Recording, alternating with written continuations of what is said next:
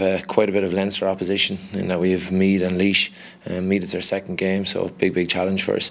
Having such neighbouring counties, often form goes out the window. You're playing against your neighbours, so it's very difficult. Last year we had Meath really taught us a lesson here in Croke Park. So they're a team that, as well as Dublin, we have had difficulty with over the last number of years. Meath have had a number of games under lights already this year, so it is for sure it's a challenge.